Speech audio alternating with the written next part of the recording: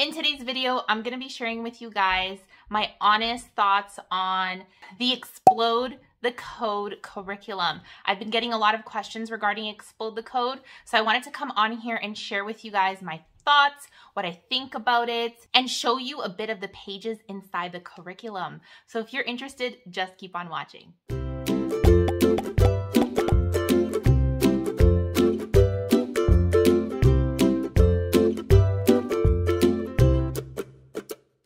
Hi friends, my name is Regina, Gina for short, and welcome back to my channel. If this is your first time here, welcome. I'm a homeschool mom of 3 kids, and on my channel I share homeschool content, of course, but also motherhood, lifestyle, and anything in between. So if you like that type of content, consider subscribing to my channel. In today's video, I'm going to be sharing with you guys what I think about the Explode the Code.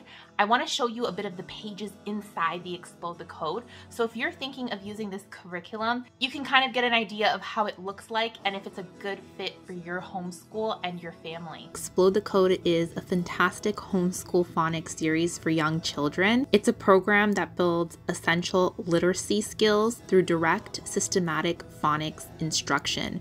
It teaches students the skills they need to read words, phrases, sentences, and stories on their own. Okay, so without further ado, let's get into the flip through. So here are the levels that I have for Explode the Code. I have Get Ready for the Code A, and this one is a primer for the Explode the Code series. So it's more for preschoolers, kindergarteners, even grade 1, just depending on what level your child is at. So I would definitely recommend looking into the A, B, C, D. They have A, B, and C. I'm not sure if they have more now, but when I bought this one, they had A, B, and C. And this is for more preschool. They have Explode the Code 2, 3, 4, and these are the ones that I have. They have Explode the Code from 1 to 8.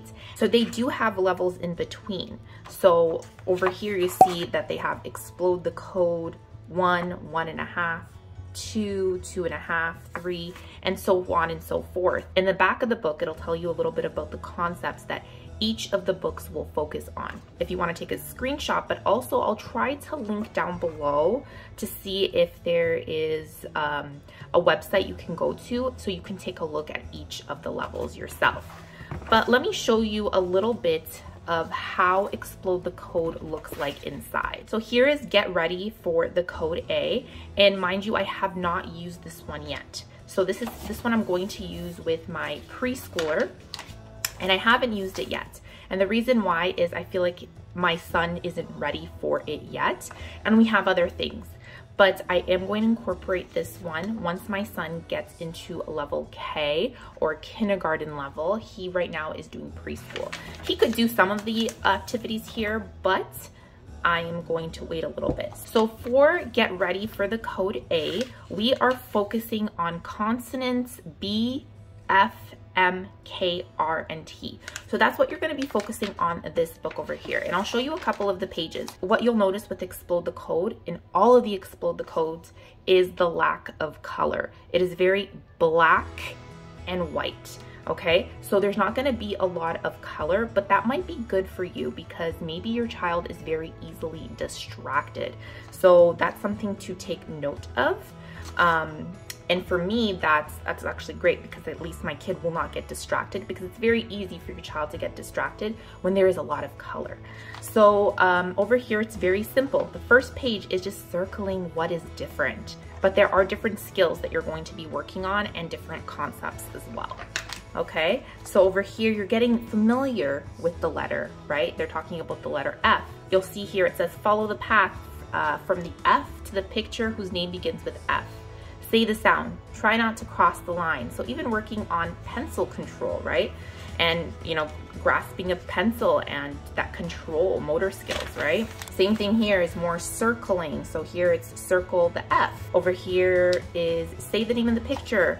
Now say the sound that comes at the beginning of, I guess, fish. It shows the fish. Color only the sections with the letter F or F. So lowercase f and uppercase F. It'll have little prompts here for the teacher. So read the directions aloud while the students listen and work on page 7. Okay, so there is a bit of teacher instruction. It says here, listen and follow the directions, right? So there's going to be directions that you have to tell the child. So more of, you know, practicing the letter formations, right? With a pencil. You could do it with your hand as well if your child is not ready to use a pencil yet. I do that a lot with Michael. More circling. Actually, you know what? Now looking at this, Michael might be ready for this. So you'll see here, there's a lot of different activities. See here, write the letter. Michael might be, this is focusing on F. Interesting. This might be, and B, letter B. Letter B is a hard one for kids in general.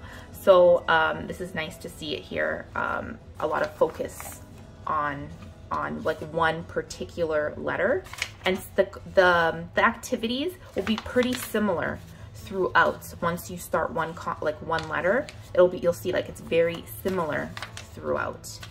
Maybe there'll be a little bit of a different activities, but it's very familiar.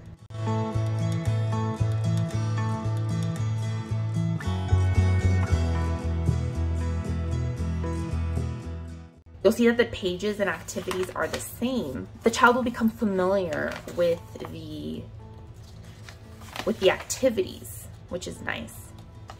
So here's just a little bit of what you can see with Explode the Code A. I think this is really great. I think it's gonna be a really good add-on to our homeschool. And you know what? I might wait. I have so much stuff that I can do with Michael when it comes to preschool. So I'm probably gonna add this for extra practice in the next year. I'm not gonna add any more stuff to us, but you can see it's pretty. I think it's really nice. I think it's a good curriculum, and that's how I'm going to show you guys for now. So you can kind of see how Get Ready for the Code A looks like. And this is the second edition. I'm not sure if they had a first edition before. I don't know how that looked like, but I've only tried the second edition. Okay, Explode the Code 2. This is the one we're working on right now. Okay, so last year we worked on 3, and let me explain to you. We did the Good and the Beautiful level 1, and what I tried to do is I tried to match the concepts that Nicholas was learning in his level 1, and I found that it was really matching up to 3. So I thought, okay, you know what? Whenever Nicholas is learning about a concept in his language arts level 1, I will match the activities in here. Sounds really easy, but guys, it was just too much work. If I could go back in time, I would have started from 1, even if it was easy for him, and then I would go in order. That's how I would personally do it, because we started using Explode the Code when Nicholas was 6. So he was in grade 1, or he was doing level 1, and he would be in grade 1 if he was in public school when we started. He's in 2nd grade. He's going into the 3rd grade in September, in the fall. We start school in September here in Canada. Okay, let's look at Explode the Code 2, Essential Lessons for Phonics Mastery. That's what it says here. And over here with Explode the Code, it'll have the contents of things that you're going to be working on. So here we're working a lot on initial consonant blends, and you're gonna see here final consonant blends as well. And it'll list all of them that the level 2 will be working on. So you'll see here there's 11 lessons, and same thing here you're gonna notice. So I'm just gonna, if you want to take like a screenshot, you know, a picture of this, you can see what is in the contents, because someone actually asked me, Gina, like what are the concepts with each level? So you can kind of take a look over here. And same thing guys, very black and white. Every lesson has a good amount of pages. And what I would do is, because Nicholas does this independently, and what we usually do is Nicholas works on Explode the Code 3 to 5 days a week. He'll take it out independently. I'll put it on the counter for him upstairs or in our homeschool space, and he knows that he has to do this. And the reason why we do it 3 to 5 times a week is because it just depends on, you know, what we're doing that week, in the sense of what are the concepts that we're learning in language arts and math. Is it a heavy kind of topic in the sense of like difficult, and maybe adding Explode the Code will just be too much for that day. So we go based on that as well. And one of the questions I actually got from a couple of moms, is that do you need the teacher's manual? Because they do have a teacher's manual. I personally, I didn't need the teacher's manual, okay? Because this is not my core curriculum. I'm not using this as a core curriculum. I'm using this as an add-on. And I did not feel like I need the teacher's manual, but I would do your research and see if that would be a good fit for you and your situation. But I feel like Nicholas can grab this and he can know what to do, because lots of the concepts that he's learning here, it's almost like review and extra practice.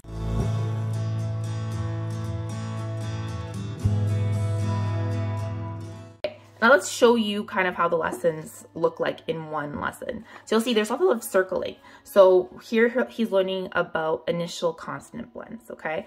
And he has to look at the picture and he has to circle the initial consonant blend. So for this is crayon. So he would circle it. Same thing with the pictures here. Anyways, you'll notice here is like you have to circle the same word. So kind of like identifying and looking at a word and, you know, matching it. Lots of like copying. He's working on his phonics. He's working on his writing skills.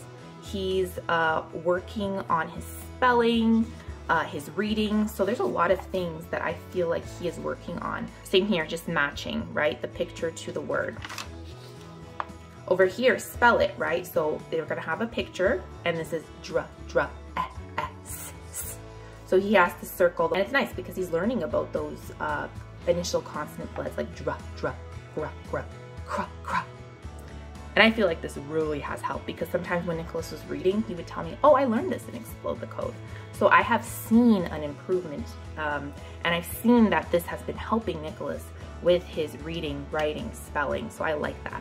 So there is also like reading comprehensions, yes or no questions. So I'll give you an example. Can a crab mop the hut? No, right? Will a clam nap in a crib? No.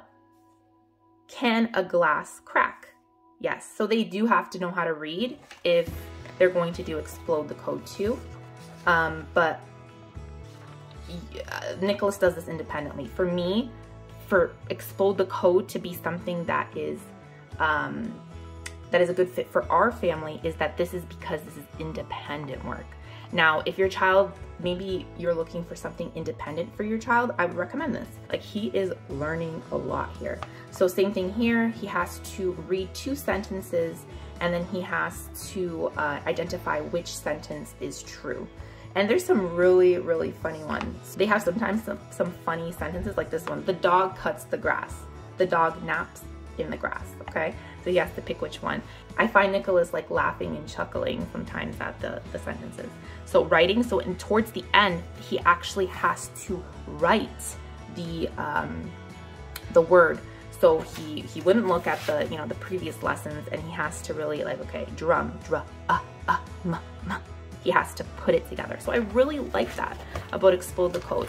And it's same thing here, the lessons, the activities will be pretty similar. So your child will become familiar with how the activities look like and it'll become easy for them to do in the sense of understand what they have to do in each of the activities. So you'll see it's very simple depending on like what activity he has to do, like the page of the activity. This is easy, it's circling, right? So he'll do a couple of pages. When it's writing, more of like a writing activity, he will just do like 1 or 2 pages, depending on how he feels.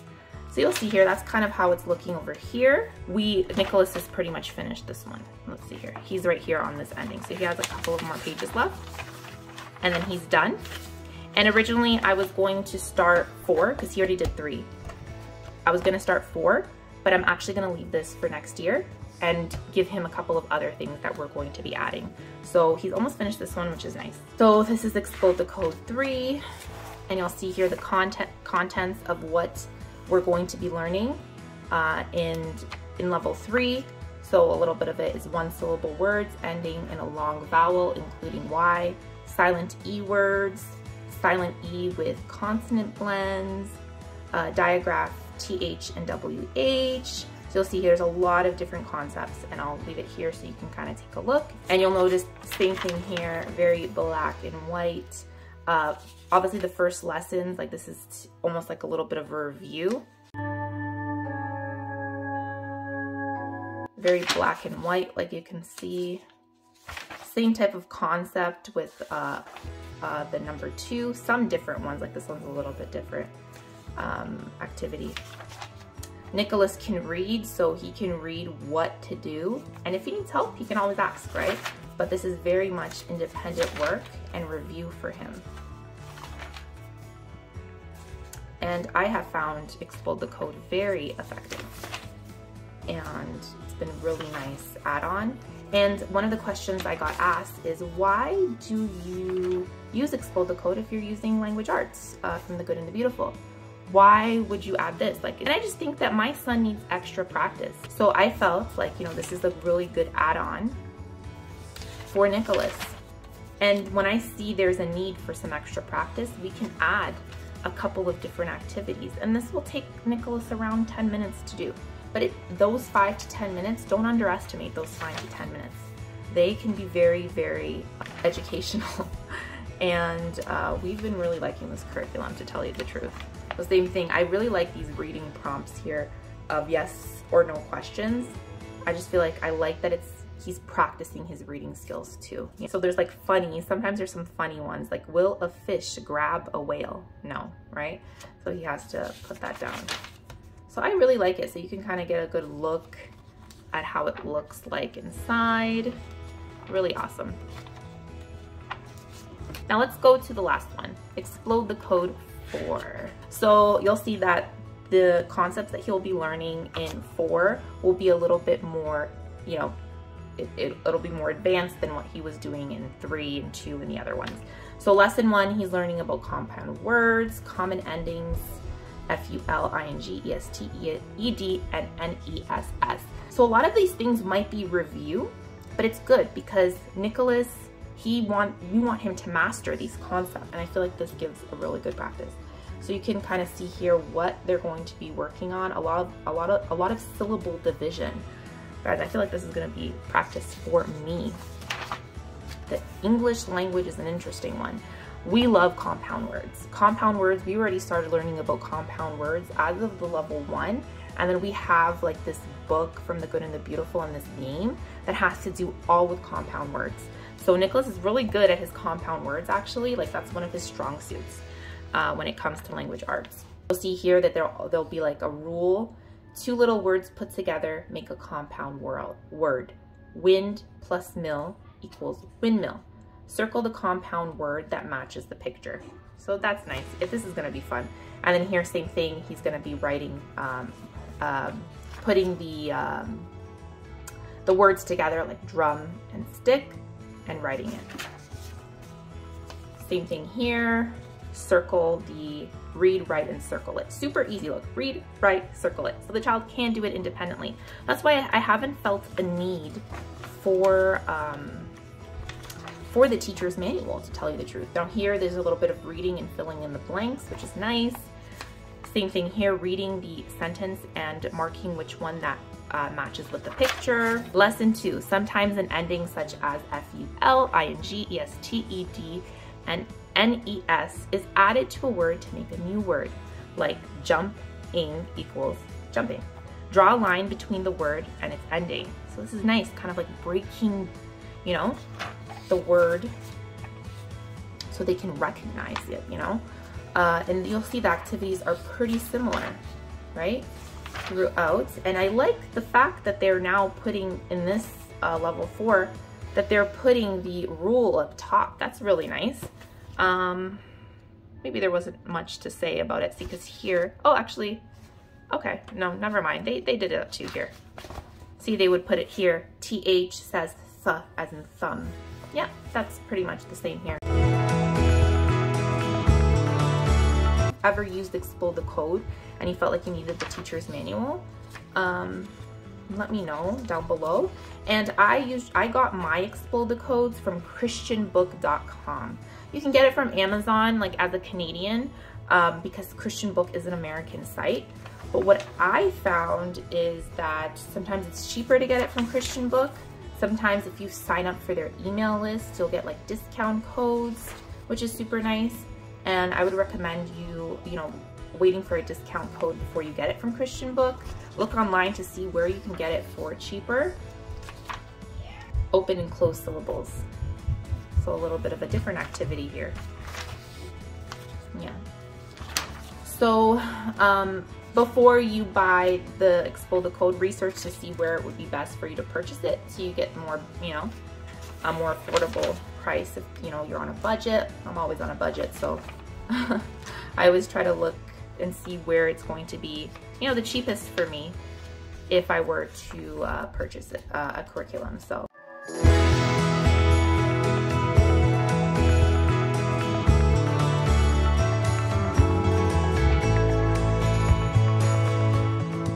You can take a look online and see all of their series and see if it'll be a good fit for you. I forgot also to mention, in the end, they sometimes have little prompts, like reviews of like things that you can dictate to the child, like for review.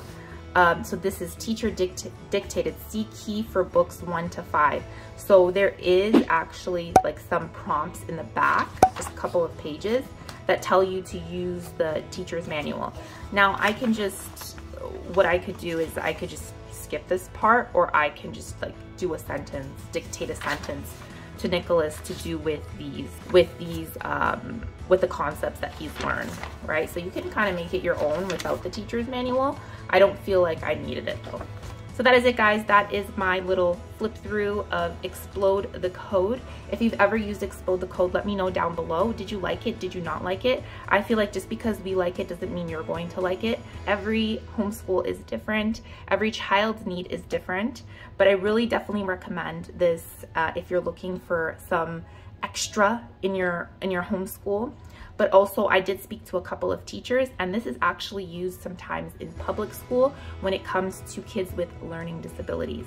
Now, you do not have to have a learning disability to use this, but I thought I would mention that just in case that you do have a child with a learning disability, maybe this would be a good curriculum for you to look into.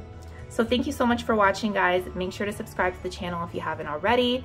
Like this video to show your support, and I will see you in the next video. Bye, guys.